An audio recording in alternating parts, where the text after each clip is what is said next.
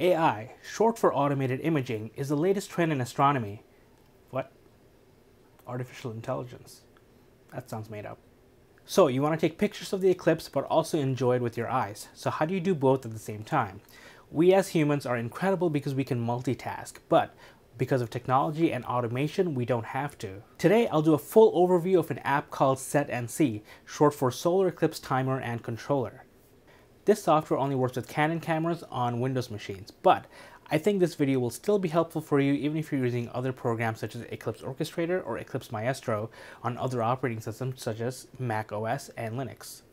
All of these programs may look different and act differently, but the concept of all of them is exactly the same. I picked SETnC because it looked interesting and it was compatible with all the hardware that I have, and its full software is absolutely free. This software only works with one camera at a time for now, so I'll be using multiple mini PCs during the total eclipse to automate 3 out of my 4 imaging rigs. First, we'll quickly go over 3 resources that you can use to help you understand what your ISO and exposure time should be for your setup. But I highly recommend testing your gear now and creating a panel of exposures of the sun. I went a little overboard before the last eclipse and created this panel showcasing images of the sun from 4 different setups. And then I determined that this image here at ISO 200, taken at 1/1000th of a second exposure, is my baseline. So moving forward, I'll be using ISO 200. Before we get into the resources, I want to first thank Robert Neufer, who created SETnC.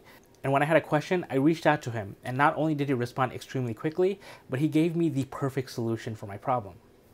I'll tell you more about that after the demo because it'll make more sense then. So let's dive in. One of the resources you can use to help you with your exposure timing and exposure settings is MrEclipse.com. It is run by Fred Espenek, who is a world-renowned eclipse chaser, and there's a lot of great information here, so I would recommend going through this at some point. Even just reading through this can help you a lot. And then if we scroll down here, there is a section for Solar Eclipse Exposure Guide, and this is what you can use to help you with guidance. So the way this works is that there's instructions here, but I'll just quickly go over it, which is you pick the ISO you want to do. So let's say ISO 200. You pick your F number, your F ratio for your telescope or camera. Let's say you want to do f5.6, so it'll be this one, and then you just go straight down and then follow this. So for example, like once you're doing the partial eclipse, if this is what you want to do at f5.6, you do 1/2000th of a second shutter speed. And then Bailey speeds, there's no values here, which I assume you can just do 1/4000th of a second here, along with this chromosphere. And then prominences, you'd go up to 1/4000th, and then corona, 1/1000th. So this is the exposure bracket during totality. The next resource we're going to look at is Astropix. So there's some good exposure tables here as well that you can use as guidance. And again, this table it's very similar to what we saw on Fred Espenek's website. So now we're going to go to the third resource, which is Javier Jubia's website, who created an interactive shutter speed calculator. So you can just put in your values and then see what this recommends. Again, you should take this as a recommendation, a guidance, and not like you have to do this. We're going to first change this sensor type. So I know I'm going to be using a Canon T2i and T5i, which are both Canon APS-Cs. Focal length, I'm going to do 300. Effective megapixels is 18, and this gives you the exposure limit without tracking, half a second. That's pretty good. So this is for sampling. We don't really need this. This is just to give you an idea of how sharp the sun may look, but I'll fill this out real quick. So yeah, my pixel size is 4.3 microns, and then 1.85 arc seconds per pixel. The altitude of the sun, I know where I'll be. It will be on average 70 degrees above the horizon, which is pretty high. Elevation, I have no idea. It's not 0, I'm going to put 10. And then we have all of these options here. So we're going to start here, and the one thing I love about this form here is that it uses Thousand Oaks optical solar light filter. So that's what I'm using. The ISO or sensitivity defaults to 100, but as you saw, I really liked ISO 200. I'm going to keep it at 200. And then for the aperture, the F ratio, the bolded numbers are some of the more common F ratios that we see out there. So F4 is a good one. So I can keep it at f5.6. I can go up to f7.1, but I think I'll do f8 just to show you an example of what this will look like. So I can see that for the partial phase, for all of the partial phases, this website recommends 1/400th of a second shutter speed for those phases. And for other types of neutral density filters, you have these options. We're going to skip these. For annular Bailey's beads, we don't need those. But for Bailey's beads with total without the filter, if we click on this, it recommends 1/8,000th of a second. My old Canon T2i does not do more than 1/4000th of a second. So I'll just take this as 1/4000th of a second, or the fastest exposure setting that you can do. Makes sense. The chromosphere, it'll start going down. Again, it'll be 1/4000th of a second. For prominences, that's better. I do have 130-3200. We can keep going through this really quickly. You can see that it gets slower and slower until we start hitting like half a second, somewhere, a quarter second, 1/16, 1.6, 2 seconds, and then finally for Earthshine, it recommends 4 seconds. And if you notice that as I clicked through these, this picture here updated with examples of what we should expect. So this is a really good resource. I recommend using this as guidance. Again, test your own settings with your own camera. So now we're going to hop onto my mini PC and we're going to install some stuff so we can try and control my Canon DSLR. All right, I am connected to my mini PC here and we are going to just Google SETnC and it's going to be the first one. So this is created by Robert Neufer. Alright, so this is the SETnC website here. It's pretty simple. It's one single page of information. I'm not going to cover everything on this page now. I'm going to skip to what I think is useful, but I highly suggest that you go in and look through this yourself. The things I will point out is that you need to have Canon EOS utility running, and they very nicely link to it, so I'll go to that in a second. And if you scroll down, it has a list of cameras that it works with. As I said earlier, this is Canon only, unfortunately. So the cameras I'll be using is 550D, which is T2i, and 700D, which is T5i. So this is going to work for me. I'm not going to go over all of the PC checklist, but the two options that I think that you need to know is that they recommend that you set the computer's time to universal time and disable automatically clock correction for DST, just to make sure that the app time and your computer time remains the same. It'll be a lot easier for you. It also recommends you do the same thing for the camera. I haven't done that for this video, but I will go back and do that for my camera at some point. And you need to make sure your Canon's wheel position is set to M for manual, and you want to make sure the review time is off.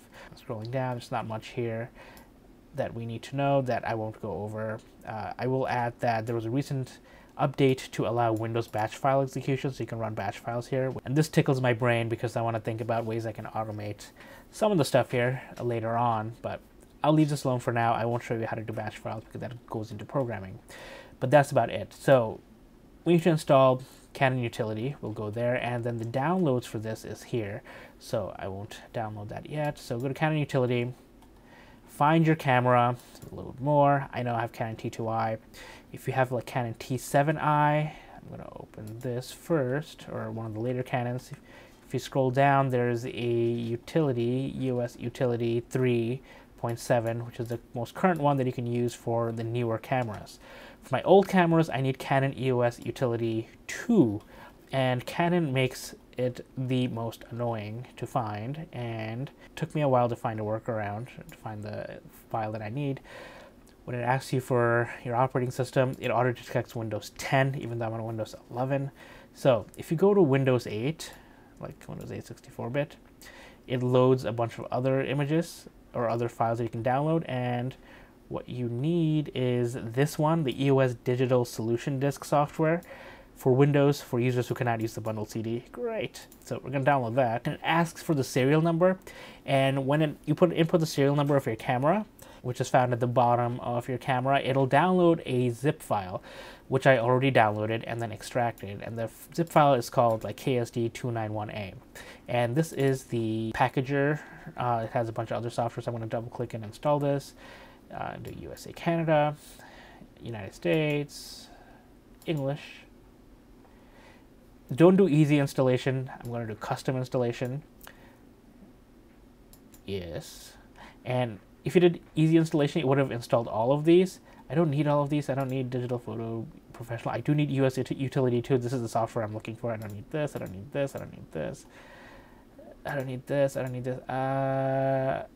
This may come in handy, the lens registration tool, because it is aberration correction data to camera. So I'll leave that, but everything else is going off, and I'm going to click next. Yeah, EOS Utility 2. Yes. Install. Super fast. Great. Okay. Next. No, not registering. Okay. Finish. There we go. Now we have Canon EOS Utility somewhere here. Canon Utilities, EOS Utility 2. So great. So now, the trick here is to first turn the camera on, or at least that's what works for me, and then we're going to plug in our micro USB to here. Which way does it go? This way. There we go. There we go. Alrighty. So now on my mini PC, I can turn on EOS Utility, camera settings and remote shooting. You can see that it already detected my Canon T2i here. Move this here. So now if I just click a random picture, you saw that it took a picture. So it's I think the lens cover is on, so it caught black. But great, it's working. So now we're going to close this. We don't want to keep this running because there can only be one app connected to the camera at once. There we go. So now we're going to go back to our browser and go back to SETnC, and now we're going to download the latest version here. And then I'm going to open this file. Yes. And then run anyway. Puts yes here. English, sure. I agree. Read through this. I agree. Install. And then close. Perfect. So before I continue, I want to make sure that I update my time to UT time as stated in the instructions. So to do that on Windows 11 on the bottom right hand side where the clock is, I'm going to right click, adjust date and time. It'll open up this window. It's similar in Windows 10 and Windows 7, I believe. And what you want to do is under set time automatically, turn it off. And then the time zone, we are going to set to 0, or there is a UT time here somewhere. Here it is, coordinated universal time, UTC time. And when I click on this, you'll see that the adjust for daylight saving time automatically turns off. So we don't have to do that extra step in Windows 11, but on Windows 10, there's an extra checkbox that you need to turn off. So now you can see that my time is set to 2 o'clock on March 11th. So that is UT time. So I'm going to close this. So now I can go to Start and SETnC. And it kind of looks like nothing happened. That's because this opened over the screenshot, kind of a perfect fit. So I'll close or minimize my Firefox window. And this is the UI. I'll quickly go over what the UI means. It can look a little bit intimidating the first time you look at it, but it is pretty simple. And it's pretty easy to understand once you start breaking it down. So I'll start from the top left.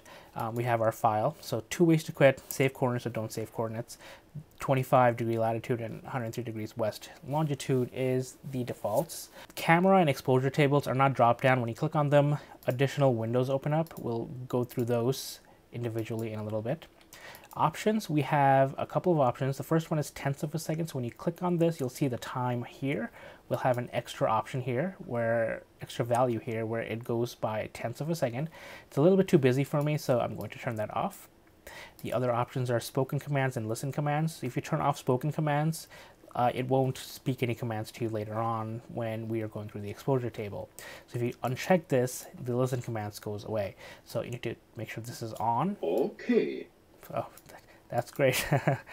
So now you know that the sound is on. And if you want to test the commands, you do listen commands. And we have 2 options: remove filters and attach filters. So we'll click on this. Remove filters. There you go. And attach filters.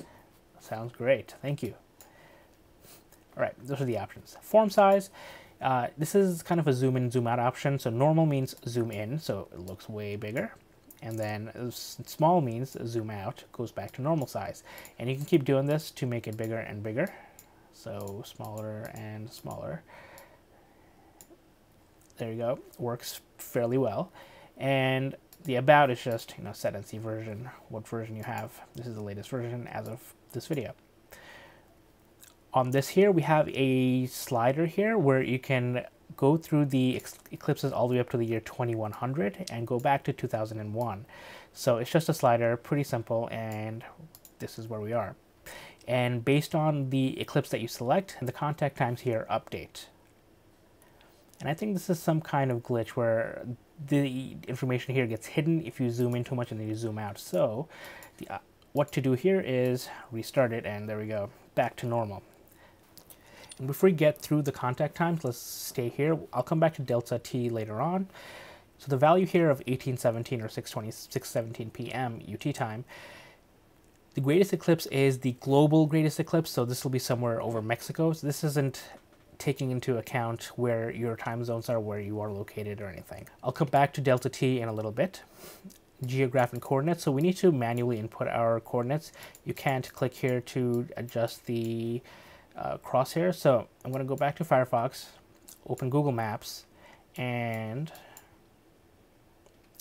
zoom into near where I'll be. It won't be exactly where I am, so I'll be near Marble Falls. So I'll just click here, and you can see the values of where you clicked down here. So it's in Burnett County, and if you click on this, it'll actually take you there, center it, and then the URL here will update. So now you can copy. I'm going to copy this 30 point blah and go to SETnC, paste it here, and then go back to Google, and then I have my longitude. So you don't need the negative because on SETnC we're using north and west, so we don't need negative or positive. And then I'm going to paste this here. The height by default is 800. I don't think that's right where I'm going to be, so I'm just going to do 50. I think 50 meters over sea level is good enough. So I'll close this up. And so now the crosshair updated as I updated these. So it's now over Marble Falls in Austin. Great. Here we have my system time here at 2:08 a.m. and the contact times here. So the first one and the last ones are global start and end of the partial eclipse. So this means that at 15:42 or 3:42 p.m. UT time is when partial will begin on Earth. So which is going to be like in the Pacific Ocean somewhere here, not where it will be where I am. That's contact one. So the upper value here, plus 28, is when the contact times for this eclipse begins. So I have 28 days, 15 hours, 7 minutes, and about 26 seconds before contact 1 starts. So pretty cool that it does a big countdown. So if I were to leave this on for 28 days, this will count down all the way down to 0, and then eventually it will trigger something based on what I am working on. So that's how you read this. Lots of numbers here, but it's pretty simple once you get the hang of it. So we have contact 1, 2, maximum totality, contact 3, 4, and then when partial ends globally. So here it'll be like somewhere like North Atlantic, I believe. And the values between C2 and C3 is when totality is. So you'll see that it's about 4 minutes and 14 seconds where this is. Where I will be is about 4 minutes and 18 seconds. So that's how you know I'm not exactly where I am. So on the right side here, we have the sun and moon position. And I was pretty close on Javier Jubier's website when I said the sun was going to be at a height of about 70 degrees. So it maxes out at 67 degrees between C2 and C3 and goes down to 60 degrees, give or take, C4. And these rows here correspond to the rows here. So 60.7 degrees will be at C1, 67 at C2, and so on and so forth. And the values here are the vertex and the parallactic angles of the moon here. So that's all you need to know about the UI here. Pretty simple once you really understand what it means. So I did skip over the delta T. I'll explain what this is. So if you see there's some discrepancies in the contact times based on where you are and what this is giving you, you can actually click on delta T and you can adjust the time. So it changes from 69 to 75, but you can go down to like 71. And what that will do is if I turn this off, if you take a look at the C1 contact time, it is 1717, and if I turn this on, or 1717.03, if I turn this on, it's now 1717.00 because of the change in time that I just inputted. So something to keep in mind if you need to adjust, you use the delta T. So there we go. So now we can start working on the camera and the exposure table. So we'll go to the camera first, and we get this window here, and we'll click on Connect Camera. And because I have EOS utility in the background, it's able to connect to my T2i, and you can see that the screen on my T2i turned on when I connected. So this window here is a single image window, and this is a really great way of testing that SETnC can indeed control your camera. So for image quality, I'll keep it at JPEG. Should I? Well, I'm going to go to RAW because that's what I'll be shooting at anyway. And these are all the options your camera has. I'll do RAW JPEG. AE mode is just something to remind you to make sure that your camera is on manual mode. ISO auto, I'll do 200. The aperture value is f4, I'll change it to f8. And then the time value is 1/4000th of a second. I will change this to 1/1000th of a second. And if you notice that on the camera itself, the values are changing as I update them here. So I'll do it one more time. You can see that it changed. And to test this, I just click on this button. It says release. There you go. I took a picture. Unlike US utility, I'm not going to get a preview here because SETnC does not do previews or does not get the files from there. So you'll have to trust that your camera is saving correctly to the SD card. You can check on it every once in a while, including using EOS utility. All right, that's this window. Next tab, we have Advanced Camera Test. From what the website says, this is mostly for testing for Robert. And you can test this as well, but there's really not a lot of value here. So if I just click on Take 5 Pictures, it tells you how fast it's taking it and how fast it's saving. And that's about it. So it's just a quick test. Next one is we have Eclipse Photography. So we'll come back to this after we do our exposure tables because those are necessary in order for this to work. Otherwise, if I click on Test Eclipse Photography, we get a message that says no exposure table. So I'm going to leave that down here. Put this up here. And then now I'm going to click on Exposure Tables. And we get a new pop-up window here called Exposure Table for Total Solar Eclipse. And it looks like another intimidating window, but don't worry, it's pretty simple as well. On the left side here, we have our camera defaults. It looks very similar to the camera window we saw here. And you'll notice that the interactive camera test values do not translate and transfer over here. So that's quite all right. We're going to change this to RAW, JPEG, large fin. You could also just do RAW, but I'm going to do JPEG as well to help me share my photos faster. Since I won't be home, it'll be harder for me to process. ISO, I'm going to do 200. And F ratio, I will do F8 because that is my plan. So in the next part, we have the partial phases take picture every option, and it goes from 1 minute to 9 minutes. And this is telling you how often you want to take a picture. During the actual eclipse, if you have capacity on your flash drive, if you have battery power, etc., you could do 1 minute, take a picture every 1 minute. You're going to have a lot of files. The default is 5 minutes, which is fine. And for the testing purposes, I'm going to leave this at 5 minutes. Otherwise, it'll just create a whole lot of rows. And once we create the exposure table, I'll show you what that looks like. Next thing, we have the near C2 and C3 Bailey's beads.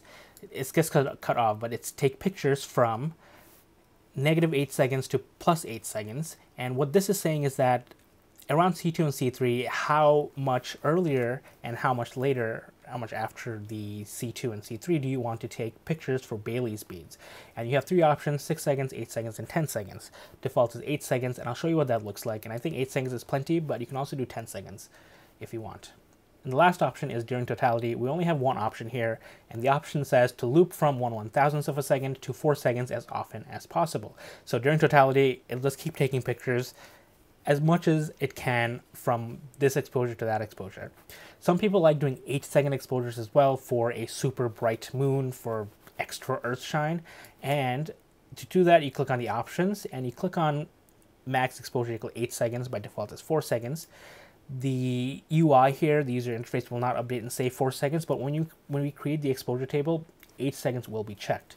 We'll look at that later. So by default, we'll just keep it at 4 seconds for now. And when you're ready, you click on Create Exposure Table, and we get an Excel-like spreadsheet that we can look at, edit, and manipulate how we want. Quickly going over the options, on the left-hand side, we have WAV and batch files.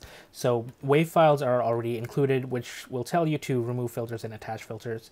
You can also include batch files, which I'm not going to go over in this video. The second column is phase or file. These are generated automatically, but you can edit them if you want. If you're using a WAV file or a batch file, you need to input the names here. Third column is pretty self-explanatory. It's the UT time at which the SETnC will take pictures. So you want to make sure that your computer matches UT time so that it knows how to do this. Next column is image quality. So this is something that you can edit, but I would highly advise against because the way it's written, the spelling needs to be exact. And you can see the other options by clicking on this here and looking on this drop-down option and look at all of them. So you can copy and paste that here, but if you make a mistake, you could end up ruining your whole session because I think it'll error out. Fifth column, we have the ISO, so 200. You can also edit these individually, so if you want to take ISO 100 and 200, you can do that. And the next column here is the F ratio. If your camera allows you to automatically change it, then you can change it here. There are some lenses that won't let you do it. Talk about that later. And finally, the rest of the columns are just the exposure times, and it goes from 1/8,000th of a second, which my camera cannot do, to 8 seconds, which my camera can do, and that's something you can do. By default, the partial phases are taken at 1/1000th of a second, 1/500th of a second, and 1/250th of a second, which is pretty good for HDR. If you want to do, for example, 1/2000th of a second, you can also do that. Just double click, edit, and click on it, and input an X. Same for all the other ones, however many you want to do it. Pretty easy. If you want to remove one, edit it, and then delete it. Double click, edit, delete. One thing to know about this is that if you make changes manually to anything and then you click on create exposure table again, it will overwrite what you have. So this is like going back to the past. And at this point, I'll tell you that you can save your exposure tables by going on File. You can click on Save Exposure Table. So this will save a default file. Or you can do Save Exposure Table As. And you can see that I already have one here, which you can save as, like, I'll do test 2 here, as test 2 here, and it'll save as another file. So if I go back here, we have 3 set exposure tables here that I can edit. And these are basically just CSV files. If I open this one, you see that this is what it looks like. So you can open this up in Excel or Google Sheets or something, and it has your GPS coordinates and then the rows that we see in the exposure table. So you can make exposure table changes here. So I can do like X here, then let's do X, X, X, and then if I save it, Control S, minimize this, and I go back here. Now if I click on File, Open Exposure Table, click on this one, Open, you'll see that more of these will get X's, so Open, there you go. So you can make edits in Excel or your spreadsheet editor of choice, just like this. Pretty cool, I think. Next, if we scroll down, we have our remove filter audio files that will play about a minute or so before Bailey's beats start at C2, right before C2. And this is the option that we saw here. So you see that it says C2 minus 8 seconds. So we have 8 exposures here being taken right before C2 starts to try and capture Bailey's beads. If I were to set this to 10 seconds, so like negative 10 seconds, if I click on create exposure tables, it'll override my customizations. And if I scroll down, you'll see that now there are 10 exposures before Bailey's beads, before C2, 10 exposures after C2. And then we have the same thing with C3, so 10 before and 10 after. So you want to look at this and see how often you want to do it. And it takes one picture every second at ISO 1/1000th of a second. Sorry, at exposure 1/1000th of a second. Because I redid this, it did change my ISO, so I'm just going to open this back up. All right, so now we went over Bailey speeds, easy, and now we have this loop here. It says loop until totality, and you can see that every exposure from 1/1000th of a second to 4 seconds has an X on it. If you want to do another one, 2000th, you can do that as well. If you don't create the exposure table by clicking on options, set exposure second to 8 seconds, you want to do 8 seconds, you can just double click here, X, put it in there, and now it'll do an 8-second exposure, but I'll take that off. And then once that's over, we're into C3 phase, and then we'll here attach filters, and then we have the ending partial phase images that are being taken every 5 minutes. And it'll take one final one at the very end. So now we can test this to make sure that our setup actually works. So how do we do this? That's where this window comes back into play. The last tab, Eclipse Photography. So you can click on Test Eclipse Photography. What this will do is it'll just loop through all of these one after another without any delay. So I'll click on this and I'll show you what that will do. So listen. And you can see what the values it is taking. So ISO 200, f8, 130. I'm just doing 2 seconds, so this is the beginning of the partial eclipse. So that was because I had this. So now it's doing all of these. If you had different names for each of these, you'd see that pop up. Oops, you'll see that pop up here. So I'm going to abort this because it's just going to keep doing it. And the way we should test is using the Start Eclipse Photography test. And when you click on this,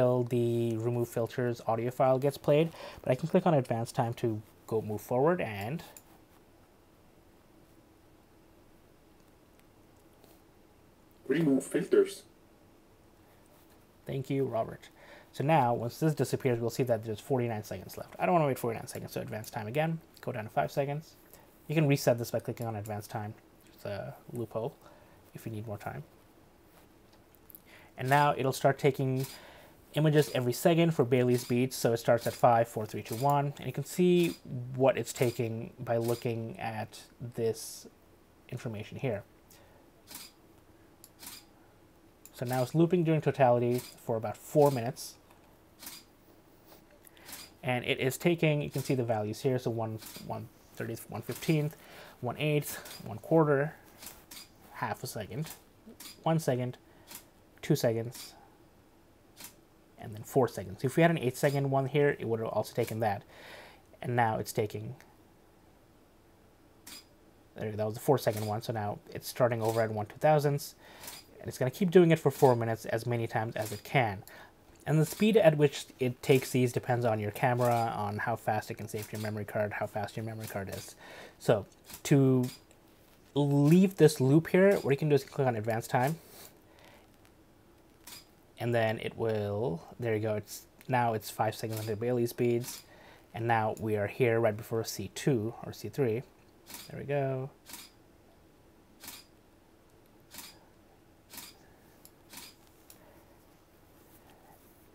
And I will let the rest of it finish because we have just 2 more shots left.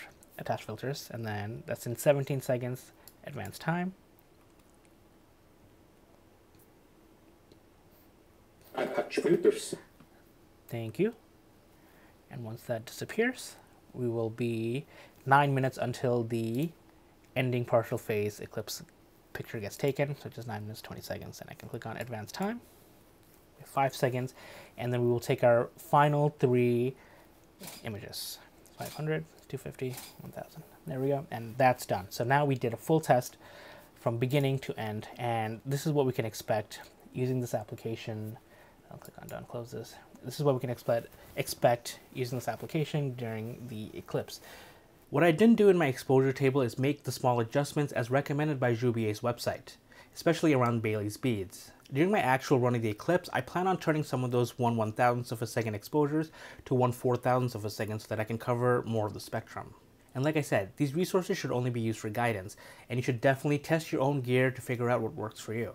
And if you use Gordon Telepin's Solar Eclipse Timer app, you can add in or edit some of the partial phase exposures here to coincide with what the app recommends. And right before I leave for my trip, I'll share my finalized exposure tables with everyone.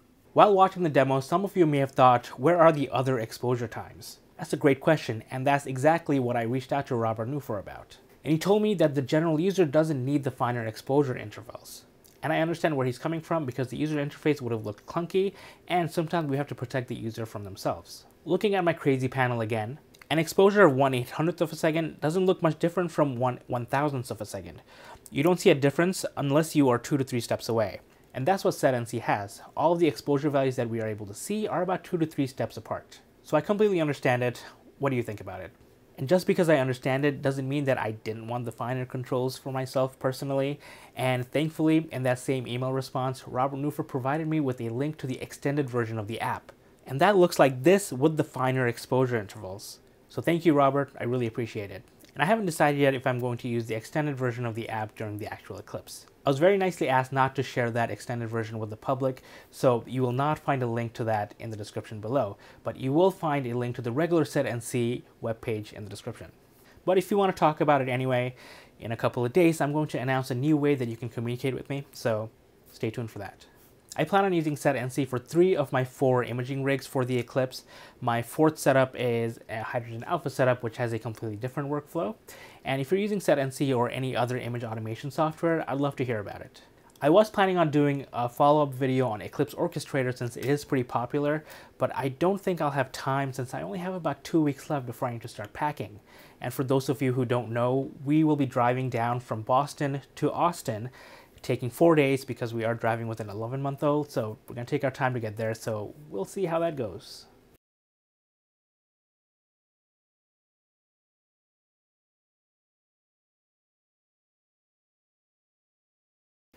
Clear skies.